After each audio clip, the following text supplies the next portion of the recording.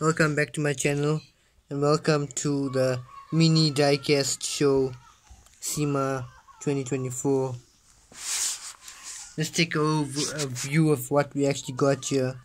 We got the one and only custom Ford Hoonicorn build right here. Then we got a Porsche 935 GT widebody V10 with the TwinTurbo RB26 Nissan GTR R35. Let's take a closer look at these detailed, much detail.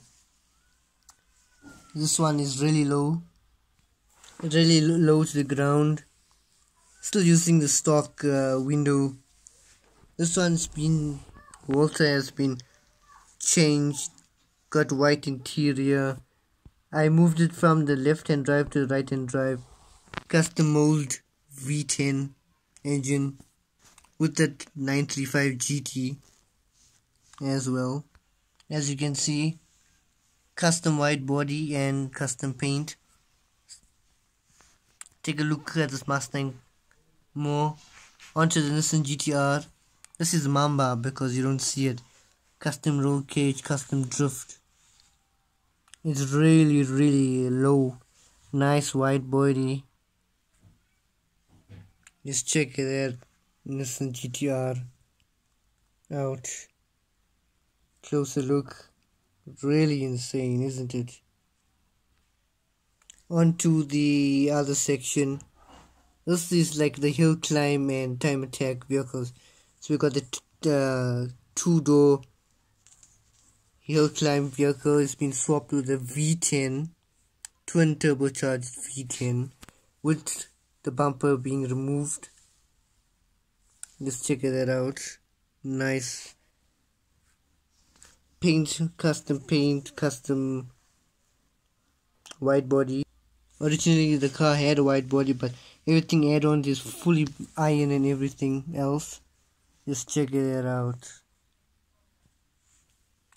And then on to this Lamborghini. This is going to be the ultimate time attack Lamborghini. Full built cage, steering, nice rear wing as well. A new engine. These tires will return back to the Mustang GT, but they got LS V12 in there.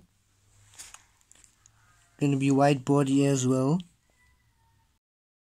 Fully built roll cage, everything gonna happen really nice. No front Lamborghini Murcielago front end, because it's gonna be more of a standoff vehicle basically for miniature modeling. Onto this Cadillac Coupe de Ville twin turbocharged LS9 engine. Nothing much here, but it is a wide body. Definitely going to have to do some work on this in the upcoming future. Looks kind of crazy with this wide body, but definitely it's going to be one of the craziest time attack classic vehicles of all time. Just check it out. But since we're on LS engines, let's swap and go to this V12 LS twin turbocharged VW Bus meant for speed. As you can just check that out. Obviously stock wheels, just painted white.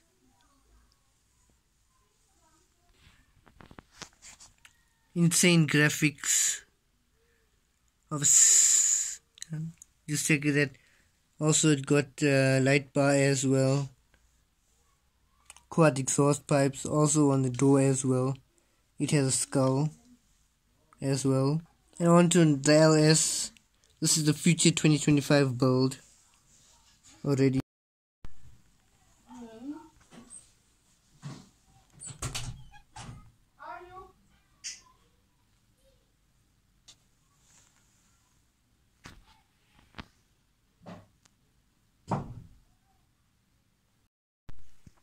And we're back at the Sema show at this booth, whatever this booth is called. Passing the quad turbocharged Ferrari 458 wide body. There's still a debate on what this is actually. It's the front of a McLaren NL900, but the rear of Mad Mike's McLaren P1, but it's a McLaren 600 LT. And you got the twin turbocharged and supercharged Hellcat powered Audi R8, and the twin turbo V10 Lamborghini Huracan. My painting is not too skilled, but that's kind of cool. Then you got the Lamborghini Aventador wide body, the second gold.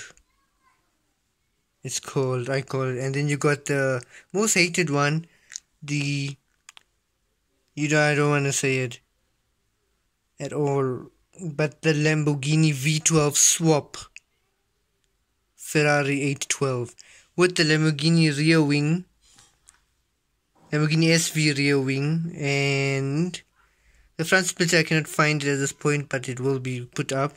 But just check it out.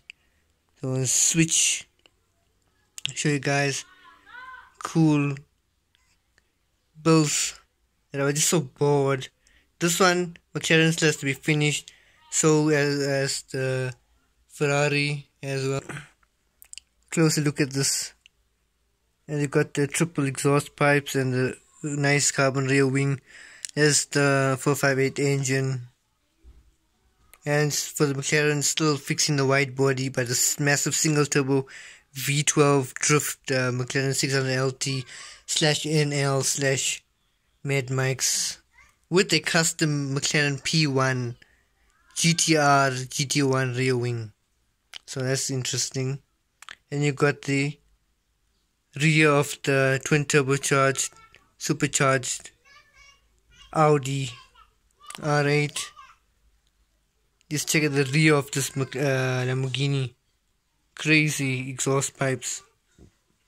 This rear wing, believe it or not, was on this Ferrari 458, but in a switch it does have a M120 Pagani Zonda V12 AMG engine swap.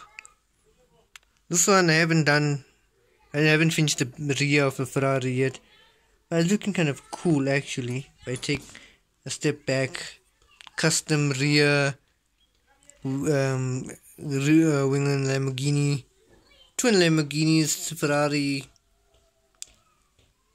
It's a nice Sema type show, as you can see, although there's no miniature people, but that's still cool. On to the outside.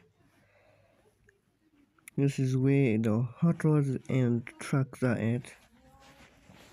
Putting the trucks nicely. We're passing through the hot rods, custom hot rods. Here's my pontoon Ford. Here's my hot rod. Here's a nice off-road custom. Onto this Ford truck C550 custom single turbo, making immense power, fully handbuilt. Custom one off. Just check it out. Framework. This thing is down to the ground and very, very low. Just check that out. Custom paint, custom engine. Just check this. And now we ordered something for the desert. This is the custom Zero diecast. We got this one, just finished it recently. No name for it yet, but it's a Ford Woody. Here's this pontoon. Another hot rod build. This is a drift hot rod. Here's my other hot rod. It's like a gangster type hot rod. All the way from the 70s. Here's my drag. Hot rod. This is Porsche hot rod. Onto the off-roaders. G-boot suspension. Fitted with Ferrari 458 twin turbocharged engine. Rear suspension and front suspension. Here's the other Jeep as well. Nice graphics, really good. No engine yet, haven't figured that out just yet. Here's a recently built off-road pre-runner. Onto the others, more detail work. On the Porsche, the Drag, HotRod. Check it out, LS3 engine, twin turbo. This is a nice supercharged. Been going through all of them. Nice, decent graphics. As you guys can just check that out. Really nicely. Fully crazy. My favorite has to be the Drag, HotRod, the T-Bucket, and the 996 Porsche. HotRod, one of one, but an antenna is missing from there. Going through last bit, checking them out. Pontoon with no engine yet. Just checking the graphics out on this.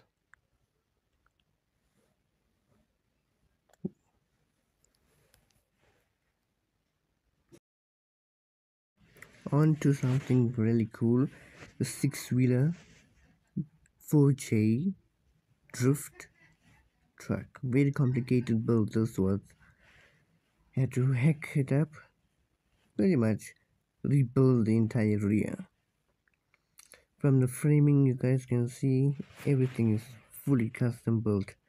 The framing work is very complicated, extremely complicated.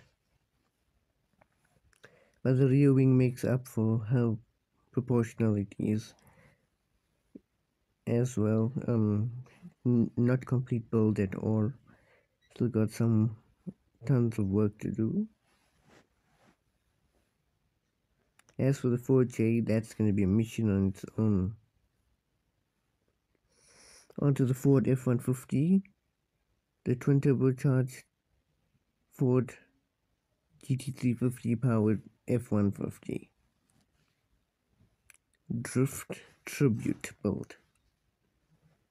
Haven't really had much luck with this one, just pretty much. It does have front and rear suspension. As for the engine, it's a one-off engine. The wheels fit really well as well. Iron wide body, front and rear and side.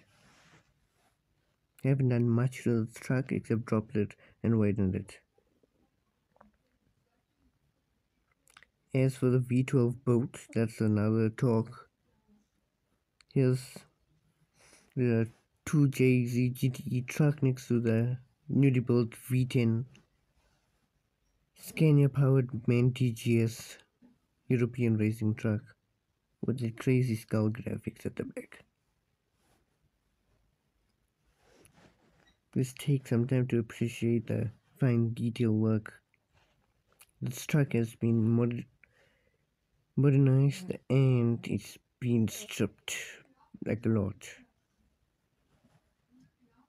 It's the main TGS is a replacement of this 2JZ powered European racing truck. Can never be replaced. It's one of my best customs so far. Maybe I shouldn't have went with the stripes back then, but now I know. As for the twin turbocharged 2JZ Demon, we got the twin turbocharged Ferrari wagon, which is just a Chevy Norman. A tribute build, single turbo RB26 powered custom Daytona Charger, fully built, wide body and everything. Custom built. Really got that wing fixed to place. That was the challenging part. Now we just think of graphics for the Norman wagon as well. get some fine details. Maybe the bodywork hasn't been up to standard. Here's the 2JZ Twin Turbo Demon pushing more power than the original engine would have put out. Engine still incomplete projects in the booth as well. Lots of incomplete projects. But just check out that Demon is complete and looking crazy as always. Drop to the ground. Passing the Chevy Norman with Ferrari twin turbocharged engine as a rival to the